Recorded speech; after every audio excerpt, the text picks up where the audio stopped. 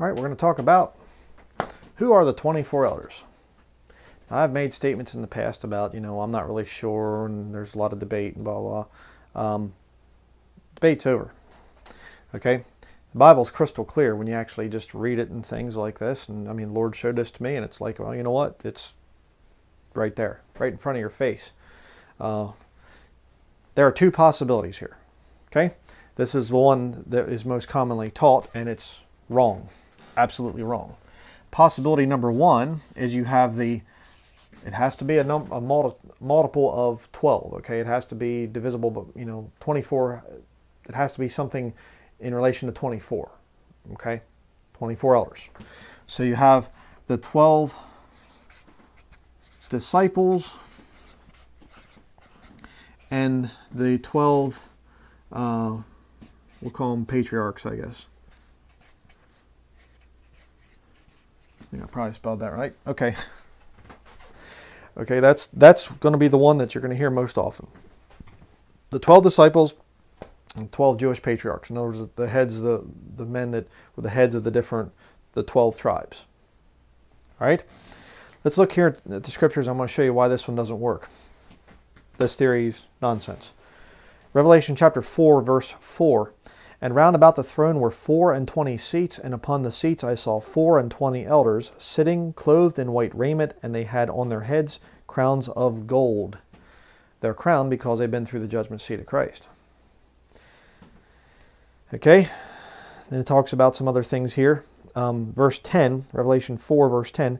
The 24 elders fall down before him that sat on the throne, and worship him that liveth forever and ever, and cast their crowns before the throne, saying, Thou art worthy, O Lord, to receive glory and honor and power, for thou hast created all things, and for thy pleasure they are and were created. Now, is there any indication? Is there any indication here as to the identity of these 24 elders? No. All you can do is guess and say, okay, 12 disciples, 12 patriarchs, it works out. Okay? Because 12 plus 12 is 24, right? But it doesn't work. Here's why. Go over to chapter 5, Revelation chapter 5, verse 8. And when he had taken the book, the 4 beasts and 24 elders fell down before the Lamb, having every one of them harps and golden vials full of odors, which are the prayers of saints. And they sung a new song, saying, Thou art worthy to take the book and to open the seals thereof. Here's the key. For thou wast slain and hast redeemed us to God by thy blood out of every kindred and tongue and people and nation, and hast made us unto our God kings and priests, and we shall reign on the earth. Millennial reign promised to Christians. Okay? But that's not the big one. Hast redeemed us to God by thy blood out of every kindred and tongue and people and nation. What was the kindred, people, tongue, nation of these men? They were Jews. Right? The disciples were all Jewish. Obviously, the heads of the 12 families there, and things, the 12 tribes of Israel, they were also Jews. They could not fulfill verse 9. They were not from every kindred, tongue, people, nation. I always want to get the order correct in that. So who are the 24 elders? What did we just read?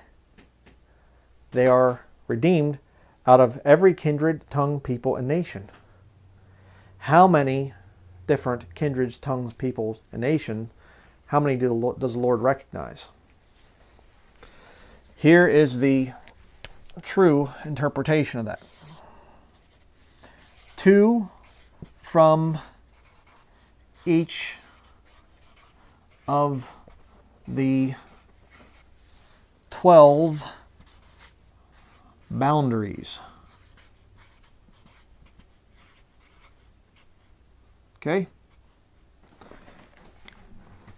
And I'll put here Deuteronomy, short for Deuteronomy 32. Turn back to Deuteronomy 32. Back to the Old Testament, Deuteronomy 32. verses 7 through 9. 7 through 9. Okay. Let me make that look a little better. Deuteronomy 32, verses 7 through 9.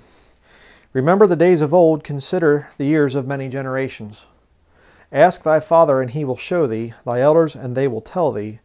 When the Most High divided to the nations their inheritance, when he separated the sons of Adam, he set the bounds of the people according to the number of the children of Israel. For the Lord's portion is his people, Jacob is the lot of his inheritance. God separated the nations into 12 boundaries. What's 12 times 2? 12 times 2 is 24. Right there. 24 elders. You say, well, Brother Bryan, that's Old Testament, though. It's Old Testament. God's gotten rid of that because all nations are of one blood, right? Go to Acts chapter 17. I love asking these people, they go, all nations are of one blood. God doesn't see differences in the different ethnicities and things like this. I know race is not a Bible word, so I'm not going to use that, but, nations, kindreds, tongues, peoples, there's no difference now. We're all of one blood. And I like to say to them, really? Where's the Bible say that? Get them to Acts chapter 17, verse 26, and show them the fact that they are repeating things without actually looking at the scriptures. They all only repeat the first half of the verse. I've seen this thing time and time again, and I mean, it'll be written into sermon notes and studies and whatever else. There's a weird spirit there that people don't want to quote the whole verse. Why? Because it ties right back to Deuteronomy 32, verses 7 through 9. Let's look at it. Acts chapter 17, verse 26. And hath made of one blood all nations of men for to dwell on all the face of the earth, and hath determined the times before appointed, and the bounds of their habitation. Okay? You see? So is there any question about who the 24 elders are? Not if you can read plain English. I mean, if you can read plain English, it's 2 from each of the 12 boundaries. How do you know? We'll do it one more time. Revelation 5, verse 9.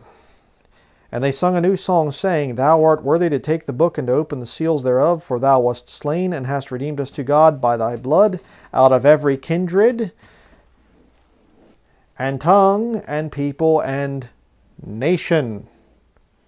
Every one of them. And there's 24. 24 elders.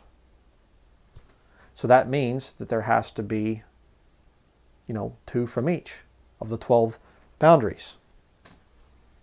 Works out perfectly. And how many sons did Noah have? You had 1, 2, 3. Shem, Ham, and Japheth. You know what 3 is? Times 4? 12. So if you have 4 nations here that God recognizes, and 4 nations here, and 4 nations here, you get 12. 12 boundaries set by God way back there in the Old Testament, still binding today.